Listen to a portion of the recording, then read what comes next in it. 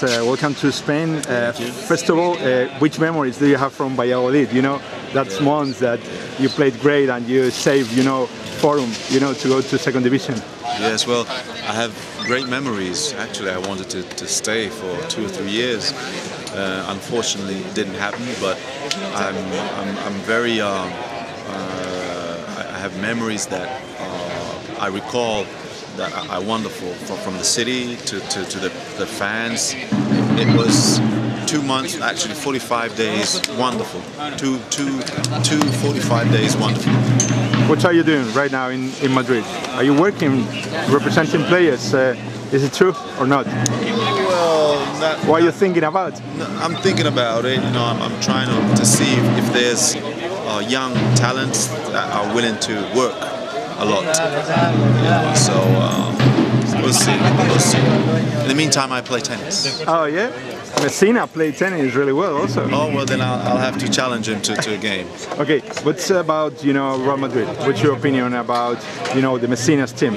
Well, the young team, and I was impressed by Liu. Yul,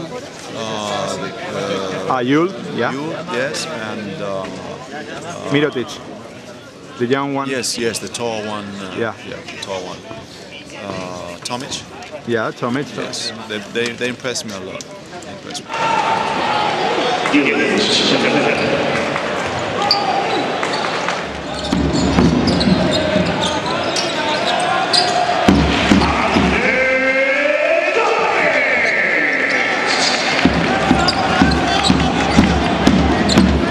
I want to ask you about the Italian basketball. Which situation is the Italian basketball right now? Because it's a little bit lower, from your time. Why? They don't have players. No, they don't have. They have players actually, young players, interesting players. I think they don't have. They don't want to sacrifice and reach the top enough. You know, it depends what you want to be. You want to be an ordinary player, or you want to be a good player, or you want to be one of the best. It depends, And many young players or players don't want to do. They just okay. I'm here. I'm playing. Okay, what comes. What about Messina? What's your memories from that Italian national team? That won against Spain, the final of the Eurobasket. He's the best coach in Europe, Now I can say it. I wouldn't say it before, even though I knew it. But he's a coach, and I could say I've known him for many years, and he's number one. And if I had young players, I would like that he would coach them. Ciao!